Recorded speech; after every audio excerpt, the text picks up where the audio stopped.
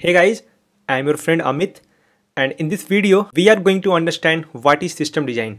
And this video is a part of the system design series which we have started, and you can find the playlist link in the description below. So now let's get started. This is the timeline for this video. First we will learn what is system design, and then we will learn why do we need it, and then finally what are the required concepts. First let's see what is system design. It is very simple. If we go by the official documentation, system design is a process of defining the components, API, database tables, and etc. for a system to satisfy the specified functional and the non-functional requirements. It might be difficult to understand the definition, so let's break it down and then understand it. System design is a combination of system and design, where system means assembly of different components for the specified requirements, and design means how efficiently the assembly of different components is done.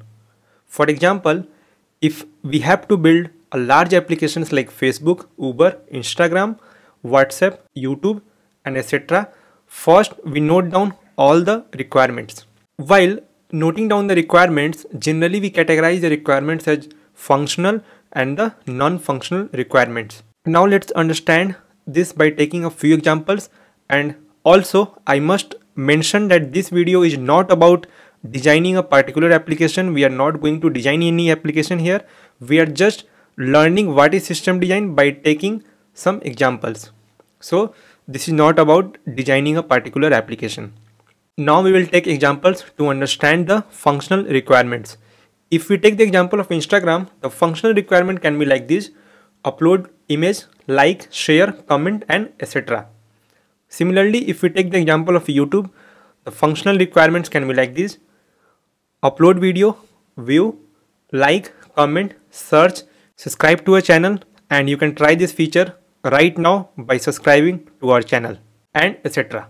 These were the examples of functional requirement, and now let's take a look at the non-functional requirements. If we take the example of Instagram, the non-functional requirements can be like these: any image uploaded by a user should not be lost, because this is very important, right?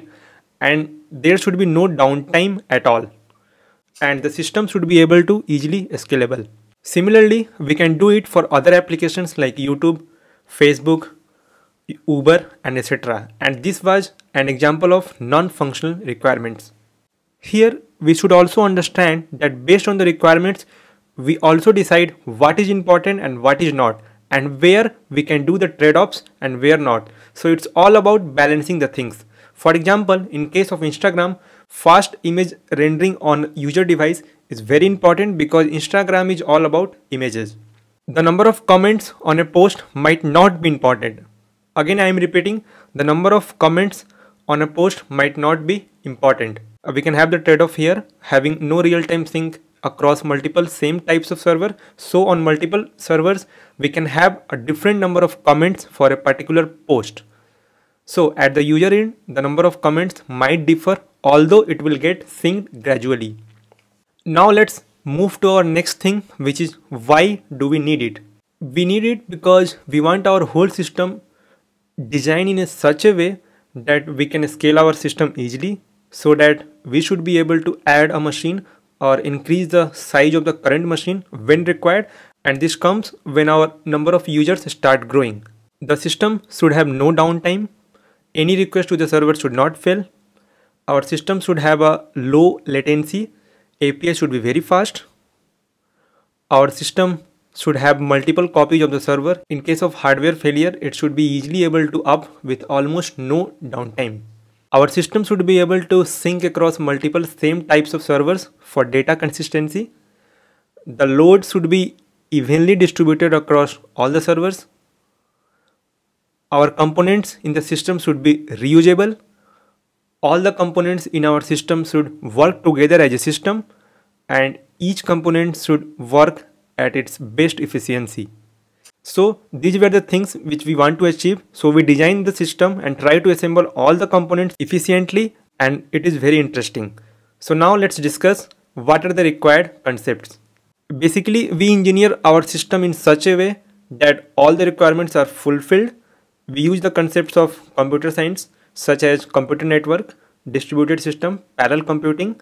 By using these concepts, we do the estimation, design the database, design the API, decide the storage system, implement caching, integrate the load balancing, and many more things.